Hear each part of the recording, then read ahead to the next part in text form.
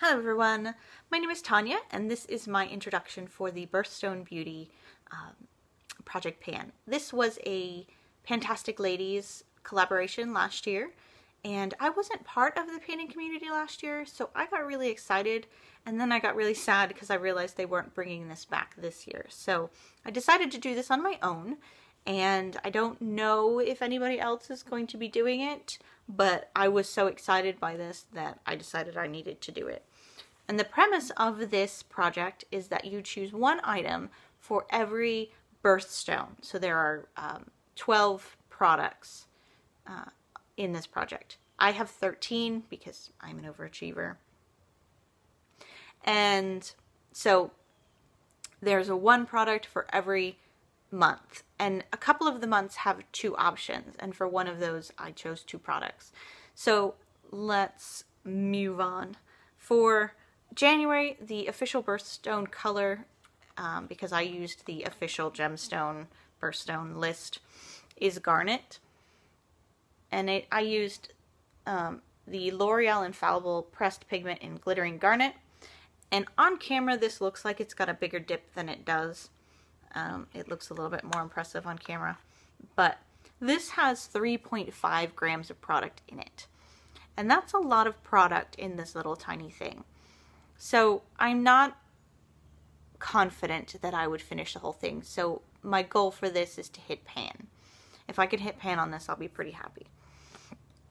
For February, the color is Amethyst, and I chose this Sephora eye Kohl, and it is in this beautiful purple color, because it's, you know, purple.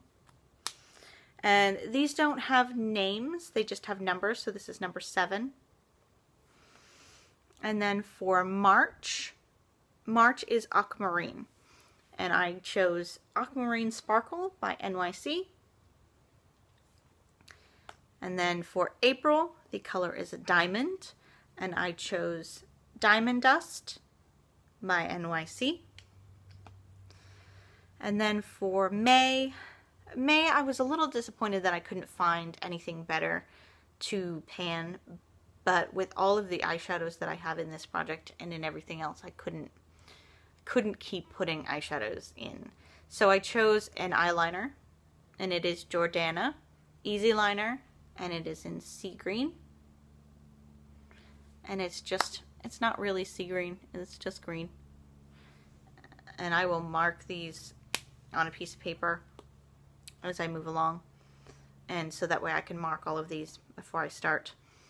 For June is Moonstone, and I got this Inc.redible You Glow Girl in Cosmic Blur,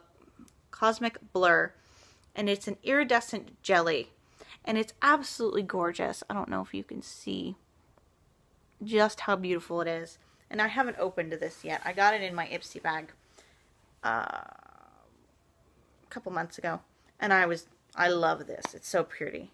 So pretty.